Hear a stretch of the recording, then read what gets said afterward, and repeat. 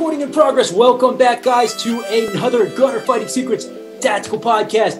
We are joined by a really special guest today, Matthew Estridge. And I hope I didn't butcher your name too much, Matt. All right, awesome. So Matt is one of these guys that I don't know even how I got him to come on the podcast, but I reached out to him. He agreed. Matt runs a company called Tier-1 Tactics. And he also is with Fit Diesel, running Fit Diesel, which we'll get into this, the difference between these two programs and companies. But a little bit about Matt's background before we jump right into the questions with him. Now, Matt was with Homeland Security for a long time, and I'm not really able to elaborate much more on that, but he's going to elaborate a little bit more because there's some little bit of tactic that we have to use when we're talking with Matt. So instead of me trying to jump around things and go here and there, Matt, can I get you to, first of all, bro, welcome onto the podcast. Yeah. I'm actually, I never turn them down, as I told you. I'm happy to do it.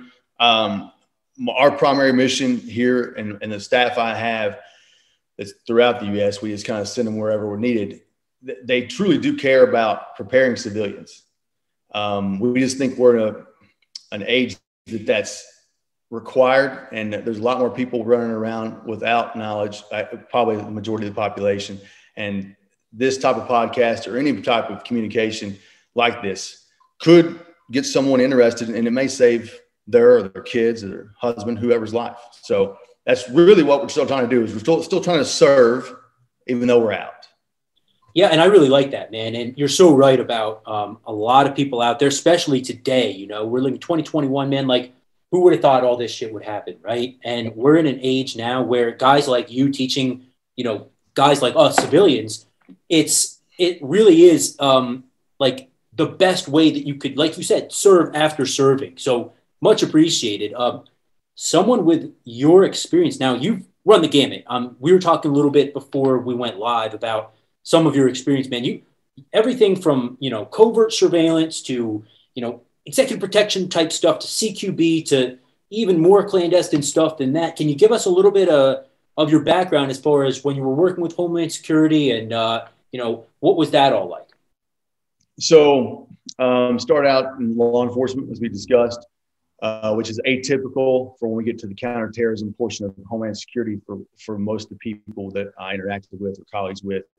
And became an investigator pretty quickly, and then was assigned to a DEA task force. And that task force had FBI and had ICE and had IRS and local partners, task force officers, they call them, or task force agents, they're called both, which I filled one of those roles.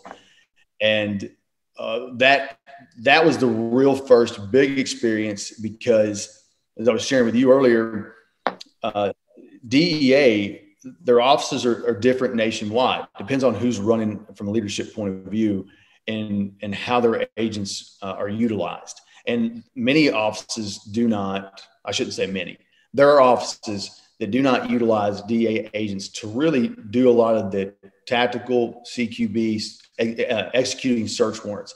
They use a lot of task force agents and the SWAT teams from that local area. So I got to hit a lot of high-risk search warrants with organized crime, conspiracy investigations of drug trafficking, which led into where there's hitmen on hits out on an AUSA, assist the United States Attorney's lives, and you're pulling executive protection, or you have an informant that has a hit on their life and you're having to pull that, or you're executing a search warrant. Next time you're doing surveillance. Next time you're crawling in through because you need to give overwatch to a CQB situation, or you're tasked to another field office. So it was a very interesting experience because I got to go to all the schools. I mean, I didn't turn down a school. I went to every school they could give me. The coolest one, like I told you before, was FBI Sniper School, Basic and Advanced, and that was, and I could talk about this guy. It was actually taught by FBI agent Bob Bissell. Bob Bissell, if I accurately display this correctly, and I think I will, he was part of when FBI created HRT. He was a former counter-marine sniper, and he's a retired FBI agent now. So real interesting guy, real humble guy, very skilled at his ability to instruct even land nav, which is not, that's a perishable skill, as we know. And so it was very interesting to get to be around a lot of elite people in this regard. And I mean, and see some stuff that was wild. You see stuff that like we had to pull a guy out of a trunk that a little Hispanic guy from Mexico had in there because he was an informant. This guy is hogtied in a trunk, and literally he was standing there with cowboy boots, cowboy hat, big buckle, about 5'4". And I didn't tell you a story earlier, but it just popped in my mind. The viewers would just get a kick out of this, I think, because I did. I didn't expect it. He has a twig in his mouth, like straw grass. I'm not kidding you. It's like literally a movie. Anyway, like the casting put him together well, the wardrobe. We get this person out of the trunk. And the way we knew this is because we were running Title III wiretaps is what it was. That's how we knew about it. And the guy, and this is how Mexican cartels go for you all, he was still denied that. He was like, this isn't my car. I mean, it's the same thing you've heard. It's like when you get pulled somebody over, it's DUI. I've had 2 beers. It's like they always say, this isn't my car. Or I don't know who that is. I borrowed the car. I literally don't know who's hogtied in the trunk. I mean, dead serious. And it's in Spanish. So anyway, did that. And then luckily found out about a very unique agency that was doing some hiring. It was a counterterrorism agency in Homeland Security. I share with you, I don't mention the name. It's too much attention. It's not worth it. And it doesn't really matter anyway. There's all kinds of 3-letter stuff that people really don't actually know exist, to be honest. I mean, it's not that they're hidden from the public. It's just they're not heard of. They're not movie making titles or 3-letter.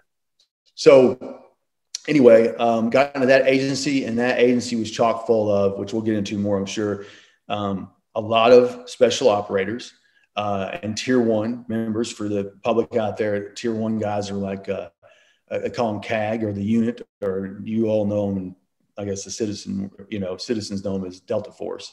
They don't really have a name, or Dev Group, SEAL Team 6, or even para guys from the Air Force that were special operations there, which I didn't even know really existed before I got in the agency, to be honest. So I got to be around a lot of experienced individuals there. And one of those mentors, which actually is on our staff, like when you see the page, like you saw, people's faces are blacked out, but have their backgrounds underneath it. It's that way for a reason. And his resume is there because it says CAG, but it was a true education. So people all the time, like even on TikTok the other day, they're asking me, are you spec ops? Because I taught one person CQB yesterday. I did a video on TikTok for one person CQB. And like, are you this, or are you that? And former Green Berets and stuff were making some comments like, that's legit, good to go. And a couple of them asked, and I said, no, I'm not. And I said, I know it's very unique, but the mission of that agency was such that it required the special operations best tactics that they utilize, down to even a one-person point of view in close quarter battle to retake hostile environments. And unconventional close quarter battle environments is the way I'm articulating it, so you all can hear it and not fully know. And then to conduct covert surveillance in undercover capacity in teams domestically and internationally. So that is kind of a sum up of the law enforcement, and a lot of people call the agency more of a paramilitary agency is what they'll call it. That's what I think would be accurate. I mean, as I keep saying, man, very impressive. And there's a lot to unpack there. I want to start kind of with some of that tradecraft stuff first, because that really, look, in my personal opinion, I've always said, if you can detect somebody or some people that might possibly be surveilling you, you're always 1, 2, 3 steps ahead of them, right? So I think that for your average citizen, and that's why I really like what you're doing on TikTok and the Instagram as well, is you're really giving people official ways to understand if potentially they are being surveilled by some type of criminal or even terrorist organizations. Can you give us kind of a little bit about, hey, what might we want to look at if we're, I don't know, for example, over in certain parts of Italy or whatever, or Mexico, let's say, and, maybe we are a little bit suspicious that, hey, as an American, I might be under some kind of surveillance. Right. So the main goal, let me say this too, I was an instructor, and we'll get into that as well. But a good instructor, when I was a beginning instructor, I gave a lot of details, and I overwhelmed them with details, because details are what make expertise, but it does not make expertise when someone doesn't have the fundamental understanding. What I found was less is more. Let them naturally utilize their own gross motor actions that they are accustomed to and form it around them, which is kind of the whole Bruce Lee flow like water thing, right? Well, in that case, I want to do that on TikTok or Instagram, whatever, all the social media platforms we have, when it comes to people being what I call civilian preparedness. And like we said, surveillance, counter surveillance, escape and evasion. And what I'm trying to do, if I'm doing a good job as an instructor on less than a minute on TikTok, because all my stuff's around 40 seconds, 50 seconds, try to be less than that even, is can I give them the KISS abbreviation, right? The KISS, keep it simple and stupid if you want to call it that. But the fact is the better I can convey just the most simple thing to do, because a lot of instructors come on, they teach a lot and say a lot. And I guess we like to hear ourselves talk sometimes, truly. But if I can just say to someone, like you'll see on my handcuff series, I'm posting that later tonight, the part 1 on escaping handcuffs. It's a clear handcuff so they can see, because I was teaching it before and getting out of it, all these handcuffs with the bracelet I have on. I'll talk about that in a second for what your question is. But they can't see the inner workings of the mechanism. And if you don't understand the mechanism, you're over there playing and trying to figure it out, and you're probably going to get frustrated and never be able to do it. And today I'm going to start showing people, I'm going to teach them how to fish. So the better instructor I can be is to say, hey, look, here's the inner workings. Here's a handcuff key. Let's start with basic number 1. And when I twist this, that's the lever that goes up. That's how simple it is. We're just lifting that lever with this little hook on the handcuff. That's it. So the better instructor I can be to help civilians be prepared, at no charge, no cost, nothing else. Just, we do sell business, but to do it for the right reasons, to help others. And I can keep it just simple. That's what I'm trying to be effective at, is be the guy that's known as, he keeps it really simple. Because people ask self-defense and how to punch and block a punch, just tell them one thing. Here is one thing you do, and that's it. Focus on one thing. If I can get it down to that level. So when we're going overseas, like you're talking about, here are some things to think about. As you prepare and go, and you're going through customs, all these kind of places, you want to be able to have things that can go through customs and are not weapons, right? And there are handcuffs. There are companies, sapgear.com. If you're a follower of us, you can go get the discount from them. They're a phenomenal company. There's a guy on there. I'm going to get his name wrong. Ed, man, I'm going to get it. Calderon, I believe. Ed's a very good escape and evasion expert from Mexico. And he teaches a lot of the escape and evasion. And he created some of these items from my understanding. And like this bracelet. So this bracelet has a handcuff key, if I can get it up there. Right there it is. And that little ball bearing there, if you know, it's not a ball bearing, but it's not, it has a hole through it that breaks glass. Now, what could you use this for to break glass? Well, let's say you're in a taxi over somewhere overseas and you are going over a waterway and it goes into the water, an accident. You can break that glass to be able to get out of that situation if you couldn't roll the window down, or just electronic window, which most of them are, and all of a sudden it malfunctions, or you can't open the door because you didn't act quick enough. Break the glass of a hotel room, say you're on the 2nd level, it's on fire. Or there is a terrorist attack like they've had in overseas before.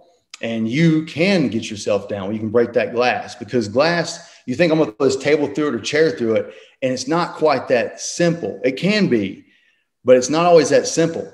And when you're under a high stress situation and already having problems, the more problems that you run into, more adversity, that you become bogged down more and more, especially because you're not trained.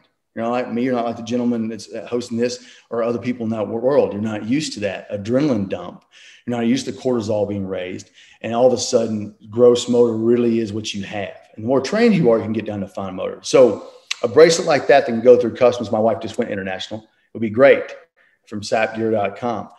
And I get nothing from that, by the way. It's just giving it to you all they just give you a discount because I had enough followers reach out to them.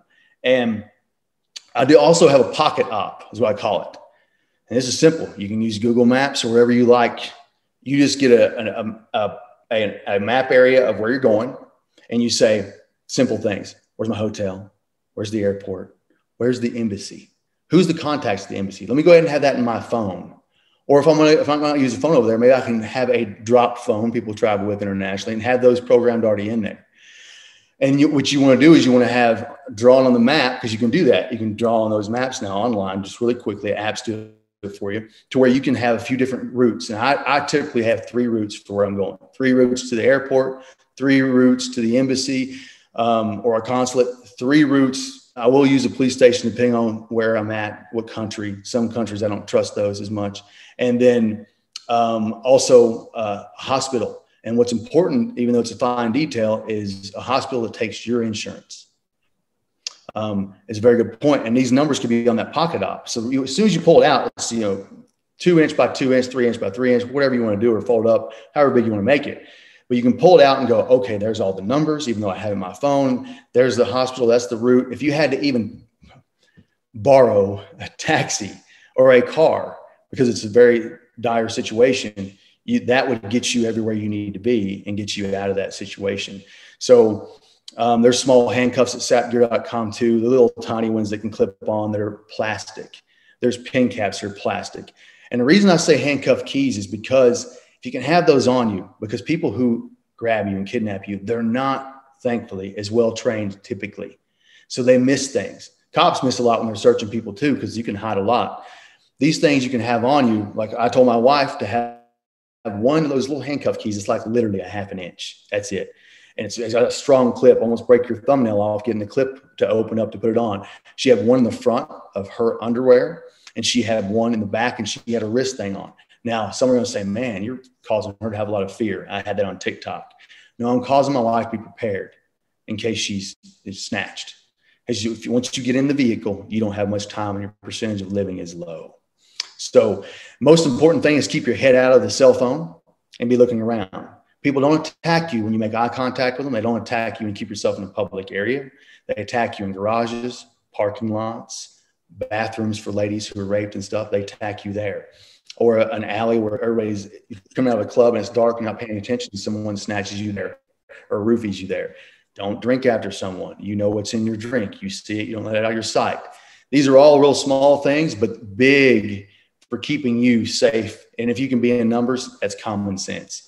From that point, this was a huge controversial one on TikTok. It's probably the reason you found me is because I shot up on TikTok for one controversial post. Lady asked, how can I go overseas and protect myself without a weapon? A man can overpower me. And I said, well, I showed him a sheath, a plastic sheath that goes through. It's not a weapon. You can carry it through international customs and everything. When you get over there, most hotels or your room or villa is going to have a paring knife. Now you can purchase a knife if you want, but a lot of countries they don't carry knives in that country, and it's unlawful. So that's why a lot of people were complaining overseas. You're teaching people to be unlawful. Well, I would rather carry a knife in a defensive fashion in an unlawful manner if I was a woman and defend myself. So that paring knife can slip into the sheath. You can put it in your pocket or your purse. And if you ever needed it, what attackers don't realize, see, they don't want you to scream and they don't want you to fight back. They want someone that's a soft target. Clothes can come off easy and you're not paying attention. So when they find someone like that, if you do put yourself in that situation, they are not expecting a knife. And most say, well, you have to be trained to have a knife. Now, I've spent a lot of years in Filipino martial arts, a lot. I've been in a Santos system. I've been in Salat. And then what I think is the best one is under a Monte Marinas. You guys can Google it. One of the best practical arts. It's very much like boxing. It's which we won't get into too far. But the point is, if you Google prison shanks, every effective prisoner that gets stabbed is stabbed one way. Gross motor, human action of stabbing over and over again in similar area there because they're not targeting. It's very effective. And anybody can do that. And an attacker wouldn't expect that. So while I'm not trying to teach you to be aggressive, I'm teaching you to be defensive and smart, because it would be very difficult with all the martial arts in the world for a woman to overpower a man unless they were fairly trained in defensive tactics. Really, it would. Yeah. So those are the suggestions I would give anyone that you could travel with. They're inexpensive, they're easy to carry, and they can go through customs. Amazing tips, man. I mean, damn. Now, getting into the martial arts stuff, I saw on the website you're a jiu-jitsu guy. You have a black belt in Brazilian jiu-jitsu? That's correct, under Samuel Braga. Wow. Wow. And, listen, guys out there, I mean, we all know how much it takes. If you've ever stepped foot in a Brazilian Jiu-Jitsu class, even just one time, you know how many years and years and hours on the mat and injuries that it takes to achieve your Brazilian Jiu-Jitsu black belt. I mean, 10 years is the average. Yeah. Well, they called it professor for a certain reason, right? I mean, that's the average amount of time to get your doctorates, and you now have a doctorate in the art of murder. So it is very impressive, combined with all of the background you have in CQB, counterterrorism. You're also a Brazilian Jiu-Jitsu expert. I mean, I don't know where you find the time to get all of this killing practice in, man. Yeah. So the reason I like that question is because it's not for everybody. I'm a Christian for those listening. I think everybody has a lot and a gift, and you should share that gift. And that's what we're trying to do here. But one of the things that I think of that people ask me, how do you have all that kind of time? And I had controversy in the agencies I was with at times because they're all type A people. These call them alpha males, whatever you want. And when you're outperforming and they can't keep up, that can cause some real controversy in anybody. It's one of the worst things that happens in those agencies because you're out there to fight a different mission, and all of a sudden you're starting to fight each other. It's actually something that really has to be put in check by good leadership. With that said, like today, I'll just give you an example. I get up a little bit earlier so that I can handle business, right? Kind of that early mentality that people speak about. I have my biblical time and prayer time, quiet time. That's what centers me. Then I move on to work, emails, things like that, response and things of that nature, or planning. And because we have Tier-1 tactics, as you mentioned, we have the LIVE program and Safe Schools Nonprofit, which is an active shooter program. It's unprecedented. It truly is. I do want to make sure that on here today that there isn't a program like it. It actually tells you exactly what to do, how to do it, why to do it, the evidence behind it, when to do it. So all the most important things that every other program says, run, hide, or fight, which does not tell your brain exactly what to do. So I've done that spiel. I care about that the most because there's kids and teachers are dying. I have kids in school, one with special needs. And I made that program specifically to address special needs and handicap, which has not been done ever. So with that said, once I get up in the morning, what I do is I spend my whole life was built on trying to find the most important, impactful thing to do for whatever the goal was. The highest percentage, which is why I teach you all the highest percentage all the time, because you can learn all these techniques that you can spend a lifetime, but are you going to use them and is it the most effective? Now, finding that a lot of times is hard. In jiu-jitsu, it's not that hard these days. Boxing's not that hard. Kickboxing, they're out there. Knife and stick arts, that's harder. There's a lot of mystique around those. You just see seminars. You don't ever see them sparring. So, and they could with shock knives and things in a safe manner. But with that said, each and every day, I do a little bit of boxing, like I was doing before this today. And I did some groundwork and I was doing wrestling shots. And I'm working on specifics that I know I need to be better at, which are all in line with the fundamentals that I know is high percentage. So that's how I dial in, even in like drawing, reloading, all the stuff I do with weapons, because I want to have good hack times. Because what I was talking to him about before the podcast started is I don't care about your background or resume or what I have online. Can you perform what you say you do? And you can't fake action. So reloading, I work on just the fundamentals of reloading, drawing, and what's the fastest. CQB, I focus on just the most important thing, which really is angles. Most important thing is angles and having your weapon in a place that's ready for action at that moment. There's no wasted motion. That's really what it comes down to if you want to break it down to simplicity. So I focus on each day. I don't train hard, as people would say. They use that word a lot. Training hard doesn't, for example, in strength conditioning, does not build muscle. I was a D1 strength coach for University of Tennessee at one point early in the career. We didn't talk about that. And I was a fitness coordinator for this counterterrorism agency. And so I teach that on the Fit Diesel side, as you mentioned. Well, working hard doesn't build muscle. It doesn't. It intelligently putting into place the programming with true good hard efforts, that does it. But people ask about my physique. I work out 4 times a week, 30 minutes to 40 minutes max. That's it. Wow. You don't have to work that hard to get a physique you're with your own genetics. Same thing with wrestling. You can do a little bit each day instead of just going twice a week to jiu-jitsu, a little bit each day. So I tackle things with like an elephant, one bite at a time. And then, you know, when you spend 32 years now, you should be decently expert, but you'll find the more expert you become, the more you find that you're not as good as you want to be. And there's more. You're never going to come to completion. So you can just forget that. That's how it is. So wrestling for 12 years, jiu-jitsu now for 14 years. Samuel Braga is the reason I went to him and I got lucky is he's one of the winningest Brazilians in history. Kind of a Hydra Gracie, just doesn't have a Gracie last name. If you guys search Samuel Braga, you go, oh gosh, he created the Berimbolo. He actually created his move. That was his. So wrestling, I was got lucky. I was around all Americans, guys that were coached by Tom Brands. And then still have a D1 coach around me right now that's just a friend of mine to wrestle with. Boxing, I was around Ace Miller. People won't know who he is. If you Google him, he was a very well-known coach. He's passed now. And then I was coached by one individual none of them know, but his mentor was Freddie Roach. So I have a point shoulder fighter, kind of like he taught Pacquiao and other people. Oh, wow. So I just got to be around. I found good quality, which is by luck a lot of times. And I spent time with them. And the most important thing I would say to people out there in this respect, I have a video coming out soon on this, is to be good and your best self. Forget comparing yourself to somebody else. Sometimes they're just better than you. It's just how it is. To be the best you can't have an ego. You have to be a continual student, a continual learner. I learned stuff. I saw an escape from somebody the other day. I was like, oh, I haven't seen that one before for restraint. I was like, oh, that's cool. I'll add that to my arsenal. You have to be willing to be vulnerable and say, hey, I'm not the most tactical giant.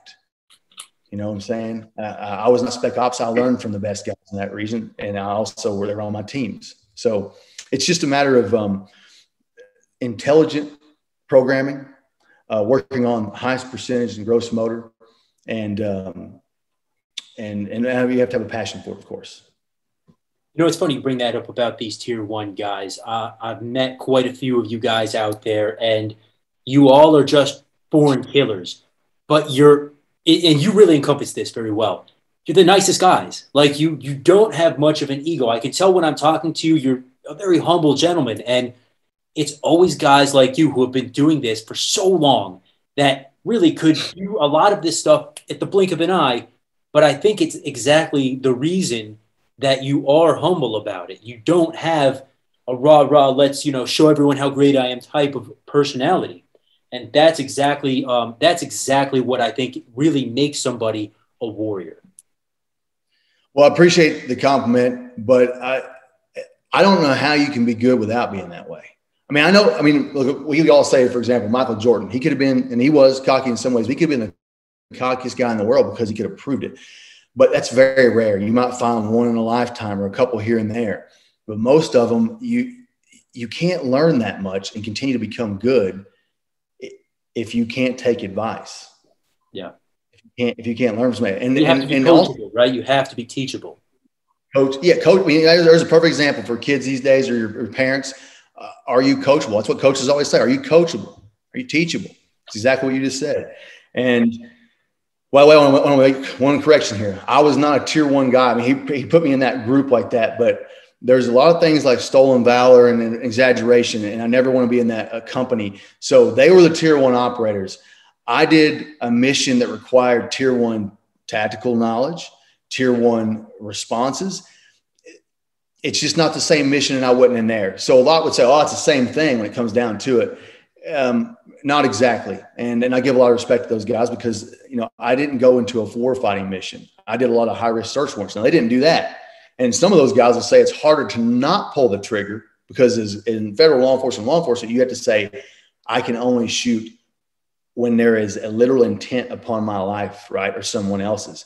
Where military, the rules of engagement can be a little different depending on the mission. They can ask questions later where we can't do that, or you're going to be without a job or in prison. So there's pros and cons. what it comes down to is, and I think most of them would agree here, it's not because you're a special operator, counterterrorism agent, or like you hosting a podcast. It's if you put yourself in a category that has all the success and they just give you success automatically because that was what you were, that's not what makes you. It's each individual that puts their pants on. That really is it. I mean, it's the individual. I know there's a great story, quick one. There's a female that left my agency, phenomenal agent, actually. She really was, did a good job. And females were some of our best because everyone out there, terrorist, overlooks females, especially in other countries because they don't respect them, do they? So they're the best undercover there is. So good partners to have. May not be able to fight off as many people as another male could. And I'm not trying to do in this world with females and males, but I'm going to tell you all, males and females, there is a difference. Okay. And if you're a female, you're not going to beat a male by strength. You're just not.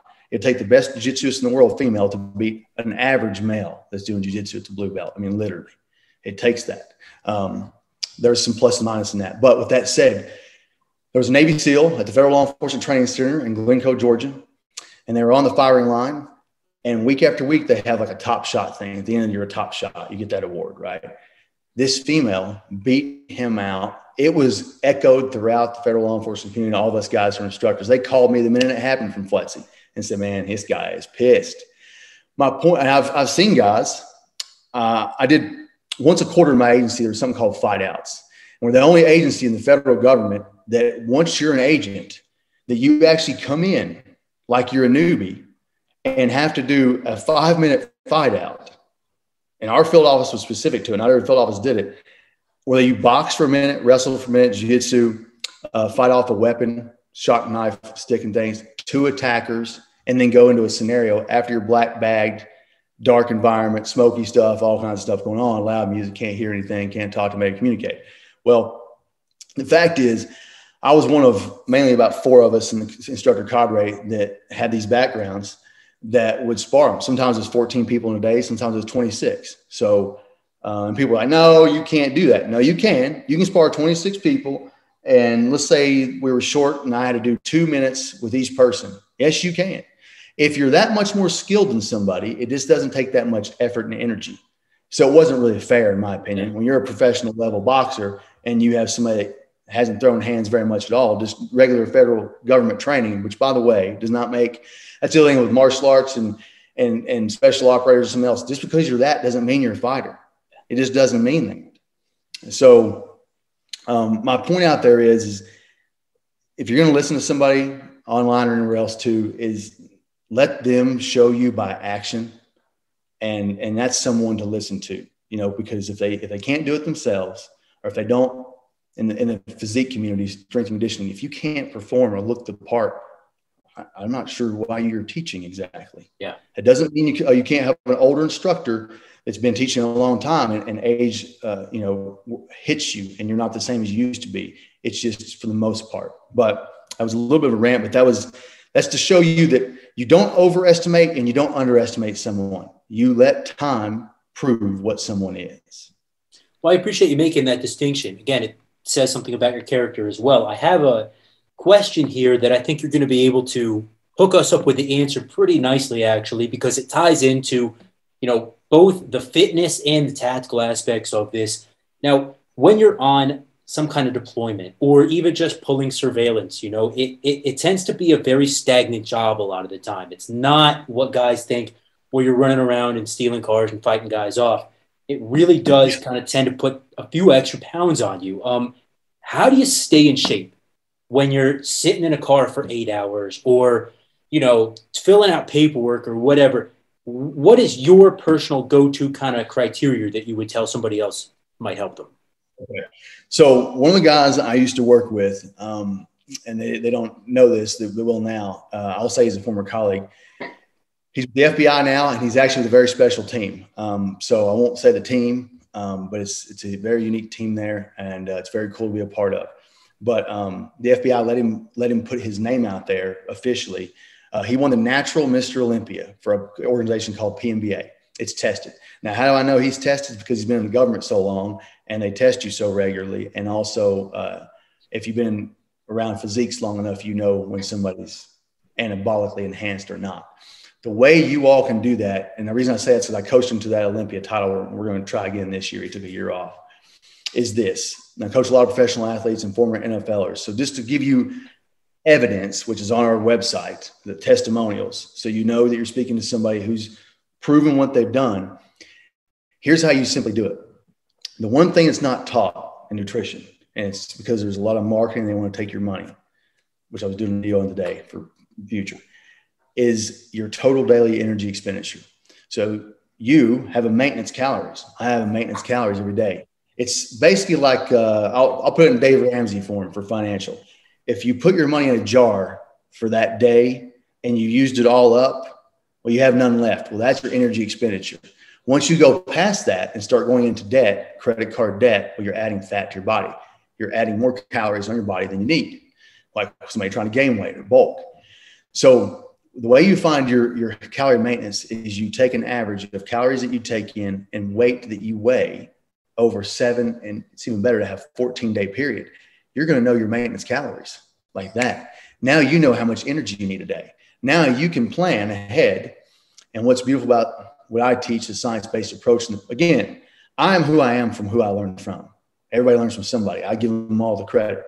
I learned from some of the best pioneers in nutrition right now, and they're just phenomenal. A science-based approach. The reason you all don't hear about it is because it's not sexy and it doesn't sound quick. It doesn't sound like you lose weight fast. And it's not the marketing, because it takes actual you doing something. It takes you actually putting it into your life, investing in it. So you break down those calories and plan it in your meal. And the beautiful part is you can eat any food you like. So now you've heard it here. I just said it. It does not matter what food you eat. There's no better diet than another. There is healthier diets from micronutrient, vitamins, minerals, right, than others. But when it comes down to weight gain, weight loss, or your physique, it comes down to calories. So you can eat a Southern diet. You can eat a Mediterranean diet. If you want to be keto because you like it, go for it. If you want to do paleo or carnivore, whatever diet you want. So find those maintenance calories, plan your meals, and you do it week to week. Every week you check your metabolism, same calories, same weight. If you start going up in weight a little bit, well, guess what? If you go up like 0.2 pounds or 0.4 pounds and over the average, you're gaining weight, small amount. That means you need to reduce that. Your activities is reduced. And what I want to tell most of you, but the takeaway is this. So I've told you how to get the calories and how to plan it and eat any food you want and to check it weekly because your metabolism changes. The reason it changes mostly, and when you age, you only lose about through studies, a couple hundred calories in metabolism. Resting metabolic rate is called RMR, what you need laying in your bed for 24 hours to survive, right? Your body to function. You need to be able to assess that weekly because it changes because of something called NEAT, N-E-A-T, non-exercise activity thermogenesis. Now, you guys don't have to walk away with what NEAT is. And remember that what it comes down to is this. Every activity you do outside of exercise, walking your dog, doing chores around the house, chasing kids, physical fitness if you're in military, law enforcement, whatever else, and in academy, whatever it may be, that changes week to week, unless you're a consistent person that does something every single day, which most of us do to a degree. But that can change, and it's a moving target. So it's NEAT that's changing. And if you keep track how I just told you, you will be able to keep your weight in check. You'll know how to lose weight. Now, I'm not going into past his question of how much of a calorie deficit to do, what is the macronutrient ratio, how much fiber should you have, and all that. But that is the fundamental way to know what your calorie needs are so that you don't continue to gain weight. Matt, how do you feel about intermittent fasting? This is a big thing that a lot of guys are doing these days. Pro or con? Intermittent fasting, I actually do it technically, right? Because there's tons of intermittent fasting. There's fasting, the most popular ones, the lean gains. I believe most people know about, where you're eating in an 8-hour window and the rest of the time you're not, which is kind of, and the reason I'm going to say that's probably the most realistic is because a lot of men, not women, a lot of men eat that way anyway. A lot of men are not hungry in the morning. They don't really want anything. Maybe grab a protein shake, maybe nothing, get out the door and go on. Something for lunch, bigger dinners in the evening.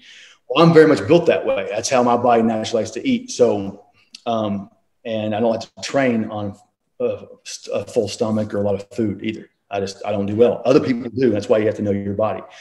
So there's nothing wrong with intermittent fasting. It works.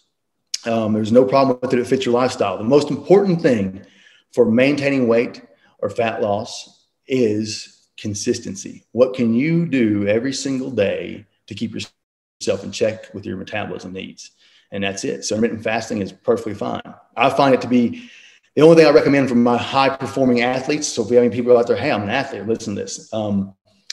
Optimal by science is 3 to 4 meals a day within a 4 to 6 hour window for protein feedings. That's just protein, up to 25 to 30 grams of protein to hit what we call a leucine threshold, which means protein for you to recover, protein synthesis.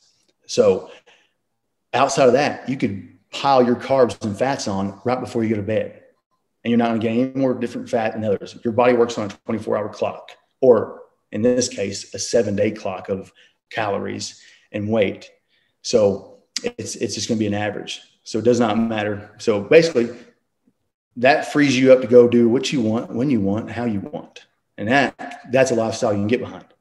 Now, I won't spend all day asking you about fitness questions, although reading here on fitdieselstrength.com, man, I mean, I'm obviously talking to the right guy. What about getting all your protein in that 8-hour window, especially if you are doing, weightlifting, things like that? Yeah. So let's say you get up in the morning, you don't like to eat because you're intermittent fasting, you're eating that 8-hour window or whatever your 8 hours is.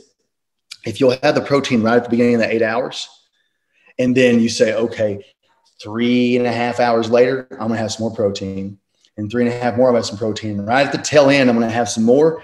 You'll get your protein in an optimal way. Now, what science will tell you is that actually protein, if you didn't eat anything all day long after you worked out, while they used to say it's catabolic, you got to have carbs and protein as soon as you work out, that's not true. You actually, protein, it can be over a 24-hour period. You don't just deplete your body of protein. It would take days to be in a truly catabolic state. But for optimal performance and muscle growth in that 8-hour window, protein at the very beginning, at the tail end, at the very end, and then get 1 or 2 right in the mix of that 8. And that would get your protein feeding in. So you've run the gamut, man, as far as, I mean, with all of the strength and conditioning, you said that you were I don't want to get this wrong here, you were the fitness director for one of the agencies that you worked with? My field office, I was what they called the field office fitness coordinator. So I ran, we had the numbers changes, 400 and some change up to over 500 agents. And I ran the fitness program. Now, what does it take for the tactical athlete to really stay in shape versus somebody who's, getting up, going to a 9-to-5 office job? Okay. So you're talking about more combat fitness is what you're really speaking of, right? Not bodybuilding, things of that nature, right? No, someone most of our audience is either, martial artists, guys like that, who I think probably expend a little bit more calories than, your typical office goer. And then obviously bodybuilding, is fascinating, but I think it's in, if I'm not mistaken, a slightly different class. Absolutely. Totally different. So which is one of the things I don't mention on Fit Diesel, but I do on Tier-1 because it's more tactics, it's combat fitness. So when I developed a combat fitness program, or you'll see some testimonials on there where guys went through special agent class, they're special ops and preparing for something, or preparing for a special ops trial. And basically what I do for them a lot of times is all I'm trying to get you to be able to do is be in a strength training zone, because science will show you, and this is really good science recently, 1 to 30 reps is the range now for muscular building. Only past really 30-ish are you really getting into muscular endurance. And the other way you're getting into muscular endurance is if you take away rest time. So guys who lift, they will do a set, right? And they wait a minute. Well, that's not muscular endurance. You're building muscle in that regard as best practices in that regard to a degree. You can turn into muscular endurance by saying, I'm only giving myself 5 seconds rest or 15 seconds rest. And then you're building muscular endurance. You're not building muscular hypertrophy, and your strength really isn't going to go up in that regard. It'll go up in muscular strength of an endurance regard. So for guys who are wanting to do this from a combat fitness point of view, if you're just looking for endurance and getting muscular strength from an endurance point of view, You don't care what your physique looks like per se, besides what your genetics will do with that combat fitness. You want to be in really good shape real quick and not use much time during the day, which is what everybody's looking for. Like I train that 30 to 40 minutes to have the physique I do, which a lot say can't be possible. No, it absolutely is. It's that you can do like a fartlek. I'm sure most of the combat fit people out there have heard of a fartlek. Or basically one of the Japanese researchers invented that, where you literally are going all out for so many seconds. I mean, you can change it up. You can go all out for 10 seconds and rest for 20. You can do 20 seconds and rest for 10. You can do 30 on and 30 off. You can mix up circuits however you want. But if you do a fartlek, you can be done in 20 minutes, and that's 4 rounds. And 4 rounds will smoke most people if you're doing full effort. If you're doing full effort, it'll smoke you no matter what shape you're in every single time, because you're putting your best effort in every time. And that does 2 things. It's combat fitness, muscular endurance, but it also is fight shape. Now that's fighting shape. If you actually get in a fight, you can all the martial arts you want, but if you don't have the heart to push the oxygen, you're done. That's why you see all those people gas out at different times in MMA or something else. So that would prepare you for that muscular endurance you're looking for. You keep referring to genetics here. And how important really is genetics when we're talking about building that type of body that I know every guy out there really wants deep down? Some guys don't have the genetics like freaking Arnold Schwarzenegger out there. What would you say to guys like that? I would say God gave you a physique and it was meant for something, and maybe you can't achieve what somebody else does, and that's just the hard truth. So guys like me will give it to you straightforward, guys I've worked for or was trained by. The straightforward answer is genetics matter, absolutely. I mean, it do. I will say this Olympics that just passed really did surprise me. And I'm not saying this from my wife, by the way, is Native American black and white, but she's mostly Native American black. So before anybody takes me wrong here, there was a lot of Caucasian athletes that performed in a fast twitch muscle fiber type 2A and B fast twitch, like jumping, sprinting. They really performed in a high capacity from other countries. I was really surprised by that. I mean, I always expect an African-American, for the most part, to dominate the fast twitch portion of something. And I don't think history disagrees with me there. And I don't think I'm being racial or anything. I think I'm being factual. That's the truth. There are rare occasions. I mean, myself being one, I'm 6 foot tall. I change weights. It can be a little over 200, it can be under, whatever. And I can dunk a basketball now. I'm 41. I had a genetic vertical that I worked on very hard, and then got it up to higher. So it was genetics, though. I can't take someone who has a 20-inch vertical and give them a 34-inch vertical. Right. You just can't do that. So one of the things I teach is you have to like you. You have to be your best you. And that's the only way you're going to do well, because you're focused on everybody else. You're going to be disappointed. There's always somebody better. There is, literally is. There's somebody that's younger. There's somebody that looks better. There's somebody that's got a better physique, that can perform better. It's just how it is. So be the best you. Genetically, you use the science to your best ability. But I will give you some hope here. He's a friend of mine on social media. Any compliment he's ever given me, I respect highly. His name's Cliff Wilson. If you all want to follow somebody that does understand, even though he's not combat fitness, he is bodybuilding 100%, but the principles he teaches, Cliff Wilson teaches, and I teach, and guys like him, or Brad Schoenfeld, which is the world-renowned hypertrophy guy, Brad Schoenfeld.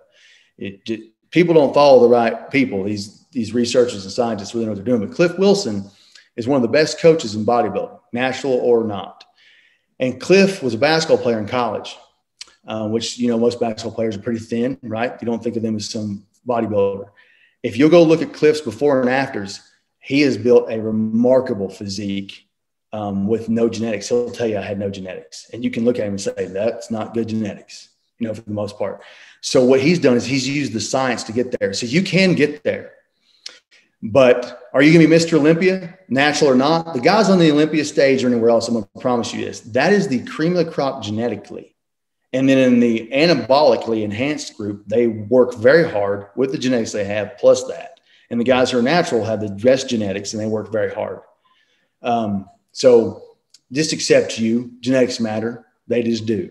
Some people are more built for endurance. Some are built for, most Americans out there are 50-50 fast twitch to a slow twitch for the most part.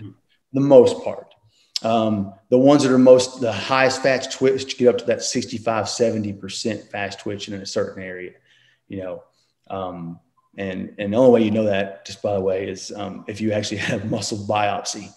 So they pull a fiber out of your body. I don't really think you want to do that. There's other ways to test it athletically, but that's kind of longer winded on that. But I wanted your viewers in that regard to get that take home message so they can feel good about themselves and go, look, man, I'm just gonna do me. Yeah. And I'm gonna look into the science of what the best programming is. By the way, fitdieselstrength.com, I actually give a free program. It's a 4-day upper lower split. I give examples of exercises to go through or categories, and you can build it any way you want off what you want to achieve. So I've used that program with professional athletes. So that template. So it's a nice template for you all to look at if you're trying to get an idea of, okay, and you can turn it into muscular endurance if you want, 100%. You can turn it into circuit work or you can turn it into bodybuilding. Yeah, guys out there, I really do encourage you to go to fitdieselstrength.com. I mean, I'm on the site right now, and I've been on the site looking at it while we talk. I'm really impressed, and I don't blow smoke. It really is. I've seen a lot of fitness programs out there. I've run the gamut. I've known a lot of weight coaches in my time. He knows what he's talking about. I mean, all you got to do is listen to Matt talk right now. You could tell he's a scientist about this. But more importantly, I really like what you were saying about the genetics, because some guys they'll lie and they'll say, oh, genetics don't matter. By my program, you can have whatever you want. I'll put you on the stick. No, it's not like that. And you're honest enough to say, I call bullshit. It really does. So that is refreshing. And to hear you give us the message, like, be all you can be with who you are. I mean, that's no excuse to sit on the couch and eat Cheetos just because you don't have, classic genetics or class A genetics rather. So yeah. And if you just want to be in shape 20 minutes a day, you can be in crazy shape. If you can do a fartlek and do 4 rounds, good for you. And it really is so important. I mean, as far as we're talking about, street fights and things like that, guys, take it from us. You gas out quick. And then the more adrenaline you get going, the quicker you're going to gas out. I mean, like I said, anyone who's taken even a couple of jiu-jitsu courses or MMA or whatever it is, you guys know that. And it's just so important. And the older we get as guys, the less energy we always are going to have. So it's so important to train. Can you give us kind of an idea of, if there's guys out there, because I always have guys coming to me and saying, well, I've been, I'm 52 now and I'm not as good of shape as I used to be. How do I get ready for, the apocalypse or whatever, right? What are guys out there who are a little bit older? How do we start training to become tactically fit? Well, that's an easy one. To be honest, I've had several people in that world, like preppers, like little preppers that are kind of like have their own militias or something, reach out and say, I just want to get in shape. I heard about you, saw you on this, go over here to find you here. I actually give them, I actually put them on a fartlek, and that's why I mentioned it. The Japanese scientist that created it was phenomenal. That's why in the government they do it a lot to burn you out. Like before we had to do fight outs, they would basically fartlek you. I mean, you are toast if you give 100%, and they'll put more on you before you go into the fight because they want you to be the worst you can be. I mean, literally gassed, taxed out. So I'll tell them, if you can do a fartlek, just start out with 1. And if you can't hit the rest periods, it's very much like advanced gymnastics I do now. So my physique is from advanced gymnastics. It's not bodybuilding anymore. I got medically retired. That's the reason I'm talking to you guys now. I'm medically retired out for lumbar. I don't load my lumbar. So I've still achieved the physique that you'll see on fitdieselstrength.com, doing no load, no squatting with bar, and you'll have to find them. You'll find out in post how I do it, because I give everybody the answer of how I do it. But because again, it's about tension. All your muscle cares about is tension. It doesn't care where the tension comes from. Kettlebell, barbell, dumbbell, a sandbag, does not matter. Okay. It's just, you have to hit the programming for whatever your goal is. It's that simply put for something that can be a little bit more advanced. But I start them out and say, work your way up to hitting the proper rest time hacks with one, and then go to the second one and go to the third one and the fourth one. By the time they get to the fourth one, I had one guy that was terribly out of shape, Midwesterner, Caucasian. I mean, just what you see in a rural area. And that dude lost, I can't remember now, but I'm gonna to be conservative, I'll say it's in the 65-pound range. Oh. He just came back and said, "Hey, I just did what you said on that. Didn't buy anything from me. I just did this for the last year and a half." And on my website, you'll see one guy, Rick. I trained a 61 to 63-year-old at that time. That's the span I had him. All his health markers, so you all know out there, all your health markers will decrease for one reason alone: body fat percentage. Not carbohydrates. It's not glucose. Your A1C will better because your fat decreased, your fat percentage. Fat percentage is directly related to what you're predisposed to, what you'll die from, and health markers being bad: cholesterol, blood pressure, blood glucose, A1C, 3-month, just watch it. I've done it with too many people. I know that. And the science has shown us that too. There's a recent study out, done a meta-analysis. So a study of lots of studies to see the consistency. So to be prepared, just from a muscular endurance point of view, because that's what you want. You're not trying to be a bodybuilder or look a certain physique. Just start with literally look up the word fartlek and say, okay, and then choose the exercises. Choose a burpee. There's a reason they do burpees. Okay. There is a reason burpees are done in military or law enforcement, because they suck. And believe it or not, I'm going to get this wrong right now, guys, so forgive me. I think every burpee you do, it's like every couple burpees is worth a calorie, 1 calorie. And it's like literally something along those lines. You have to Google and check that one. I can't remember that one. But anyway, if you did a burpee, for example, and then you did an air squat, and then you did a push-up, and then let's say you did a jumping jack, okay? Because you don't want to mess with your joints as much. If you did those 4 exercises in that circuit for 4 circuits at your max potential, especially for 4 rounds of it, you're going to get in shape. So simply put, that's why I recommend it so highly. It's impossible to not get in shape doing that program. I'm looking at fartlek right now because I actually hadn't heard the term before. And just the Google definition says fartlek, which means speed play in Swedish. It's continuous training with interval training. Fartlek runs are very simple form of long distance run. Fartlek training is simply defined as periods of fast running mixed with periods of slower running. And I feel like that's just what most guys do when they're trying to get back into shape or into shape. But it makes sense that if you play around with that, then you really can get in very good shape doing that. Yeah. And you can change that fartlek to other circuits to where you're literally doing those exercises I mentioned. You just take the hack times that you want, the circuit times, and apply it to the exercises. So it doesn't have to be a run. It can be those 4 I mentioned. So, but running will 100% get you in shape if you're doing a fartlek. It will absolutely. It's impossible to not get muscular endurance doing that.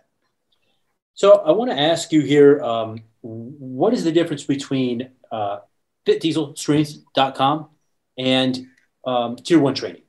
Now, are these 2 separate entities, or is it kind of intermixed? So in the beginning, I just wanted to have, because my wife runs the companies, actually. She's the one that runs it. She has the corporate knowledge and those things. And with me being retired, it works better that way anyway, just from IRS and everything else and what's going on. So, because you can work for your wife for free and you get to do my passion. So, I don't get paid. So it actually goes through to her. She has it all. So with that said, she wanted to keep it simple and keep it under one. The problem with that is while fitness and tactics can go together in a combat fitness point of view, for all the viewers that aren't here, the regular public, for the most part, they don't want to hear about tactics. Yeah. They can shy away from it. It's very political, as we know, and everything else, right? So we had to disperse those. And believe it or not, Tier-1 tactics should be dispersed even further, because you get there and you see Tier-1 tactics and you see the LIVE program, and then you see a tab for safe schools too. Really, the active shooter program, the LIVE program, and safe schools should be on its own per se. But a lot of the civilian preparedness that we teach, because all of our training is online. I mean, anybody can take any of the escape, evasion, handcuff courses, counter surveillance on foot or vehicle, all of it. CQB, 1 person, 2 person, all of it's online. And when I made it the way we've been talking today, like escaping escaping duct tape, it's like 1 minute and 15 seconds. because it gives you guys don't have time to watch 10-hour videos. Yeah. That's not today. I need to give it to you in a minute and 15 seconds, a minute and a half, just what works. So that's what I created, just what works. And self-defense, same way. They learned stand up to ground to knife and stick, just what works, high percentage. So we do it in person too, but it's who doesn't want cheaper and who doesn't want the convenience of when they want to do it. So we made it online. And so Tier-1 Tactics and Live share a lot of the same principles when it comes to civilian preparedness, because I talk about someone coming into a hotel room or any room in your house and you don't have weapons, and how to use the same strategies that have worked for centuries in combat and actually sports that here in America we watch regularly. Those same strategies and principles align with tactics, the fundamental tactics of close quarter battle, entry into a room or wherever tactically with a one person or two person, or if it's a team. And you don't have anything except for the defensive items within that room that's available to you. And I offer how to set up distraction, how to set up a position of advantage or dominance, how to use the defensive weapon, and basically turn what I call the active shooter, or even in the civilian preparedness course, what you're doing is you're turning the tables on the active shooter or the assailant, because what people don't realize, because they're not in our world, is this: someone entering to your house, your door, your classroom, they're at the disadvantage. That's why SEAL Team 6 and everybody else trained so hard to go after bin Laden. Why do you think they practiced for the time period they did and mocked it up exactly as they possibly could? Because going in to do CQB is the most dangerous environment possible, because you're going in to an ambush. They know the layout, they know the places to be, and you're going into their domain. So you have to be well-trained to do that. And my point is, you turn that same tide on an active shooter or assailant or somebody trying to break in and burglarize your home with the strategies I'm telling you. No one can say it's a guarantee, but once people go through the courses or take them, they will say, I cannot believe, especially I had one female, this is the best way to tell you all. I had one female that was held by gunpoint when she was 18 in a restaurant by two people. She's had PTSD since, basically, and seen therapists and so on. She went through the LIVE program, Safe Schools program, which is what we teach in civilian preparedness online to a degree. It's just a little different, right? It's a little different because it's based on the person, not a classroom or a big group of a corporation, a business, so on and so forth, a lot of people. And she just said the one word I care to hear: I feel empowered. I actually feel like the fear is not as much there. I'm still afraid of it happening to me, but I know exactly. And here's the key in all things in life, and what this gentleman is trying to do with the podcast, or what I'm trying to teach in real life: telling you exactly what to do and how to do it, and why you're doing it. And the why has the evidence behind it, in my opinion. That empowers you with knowledge. And knowledge is what allows anybody to be good at anything. That's why you go to Brazilian Jiu-Jitsu. That's why you shoot. That's why you practice whatever you practice or study whatever you study. And that gives you confidence. And that's what we're trying to do. So that is, that's the reason those two are still together. I went on kind of a tangent there, but at the same time, hopefully it was a teaching point of what's important, and to tell people, hey, you don't have to be the victim in your own home in a burglary. You don't have to be the victim in a restaurant, a hotel, a grocery store, a school. You don't have to be. Yeah. And I'm on the website right now looking at all the testimonials that you have on there. I mean, from educators to a DOD consultant to, you know, church pastors here, and it's impressive, man. It seems to work. I mean, and the fact that you know a lot about CQB probably only makes it that much better. You're the first person to actually mention it that way, and actually that's a good point. I want everybody to get this. The reason it wasn't I was a tactical genius on this active shooter stuff. Again, it's being in the right place. It's being blessed with people around you to learn from, having a passion for something. I was a lead active shooter instructor for Homeland Security in that field office, which I was given that position by the two mentors I was telling you about before, which one was at the unit, which is Delta, and one was a Force Recon Marine before it became MARSOC. And which meant a lot to me because they trusted me with the tactical knowledge of that and the study of it. My point is, I saw that the academia of active shooter, run, hide, fight, and all that, and the tactical side of what you see the best in the world do, our best military operators, they don't come together. because academia looks at it one way. Tactics says, oh, well, these tactics civilians can't learn. So I put those two together. I studied the academic study and saw what are the same things that happen over and over and over and over again that no one's addressed. Okay, well, let's address those with actual knowledge that works that we know. And what happens is you don't have a lot of academia people become top tacticians. You just don't. So I just cared about this topic greatly, and I used the CQB knowledge you're talking about. I used all the martial arts knowledge. There's actually a lot of wrestling components to this because there's using things that are human nature we all have because it needed to be gross motor. You're using peripheral vision against someone. You're using line of sight against someone. You're using distraction against someone. You're using positions of advantage and dominance. Basically, you're counter ambushing. You're using the most important element to me in one part is you're giving someone one thing to do. When a person or a team has one job and it's a very fundamental gross motor job, it's hard to mess that up. It's when you bog people down with do this technique and this follows. Well, now people can't do that because the way schools and corporations work, they want me to teach this thing in an hour and a half to 2 hours to 50 to 100 people or something like that and be able to remember it a year from now. Well, I just did a training with that 18-year-old girl that said it felt that way to her. Now she's not 18 anymore. And I had some politicians come there because I wanted them to see it live. Because our stuff's proprietary. It's not out there. You have to sign an NDA to do it and all that. And they all remembered what to do. I was basically just there talking. At each station, we do certain things. And that's what I want to see. I want to see people go, oh, it's that simple. Just like duct tape, breaking out of duct tape. It is simply arms up, right? Hit the hips and break it. For a female that's not as strong, it may take 3 or 4 tries. But it's the force down and on the hips, it's going to break. It is that simple. It's no more complicated than that. And that's how simple you have to make surviving a critical incident too. You do. You have to break it down for a civilian that simple because you're not going to train for 10, 20 years. You're not going to have the best military operations schools or whatever else it is. So yeah, it sounds a lot like the World War II combative stuff, to be honest, man. William Fairburn and all that back in the day, it was so damn simple. He had to teach these guys in like 2 days how to fight, how to shoot, and how to deal with knives and stuff like that. And his whole philosophy was keep it as simple as possible, and guys will retain it. And then you found stories of guys who were like in their 80s getting attacked on the street, and it came back to them like that because of the simplicity. You nailed it. I mean, I would say the two things that speak to this, besides me just jabbering about it, because I'm the one they're listening to. You want to hear it from somebody else, an expert. One of the top emergency preparedness experts in the nation that runs the University of Tennessee actually gave a video testimonial, which is on the site he's probably seen. He literally states, you brought something new to the body of work of active shooter.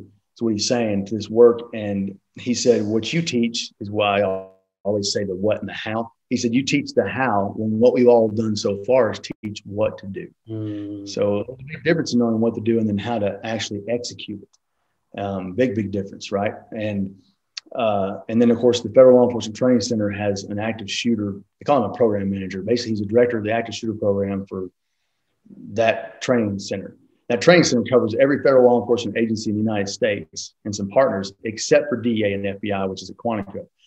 But he's a reference on there. His face isn't there, but his reference that he had to get from, which states that the director of FLETC, that he had to get that approval to even make that statement. So the reason we had to do all that, honestly, man, is because this. The ego stops a lot of change, and people don't like new. Now, I'm trying to do something new. I'm trying to educate the populace, and that's going to break through some political and ego, and that's what it takes. You said it, bro. I mean, it's gonna clash with some people what you're doing, and that's just a given. But in my opinion, if you're not getting some flack for what you're doing, then you're not really over the target. So there's a lot of smart people that say that, actually.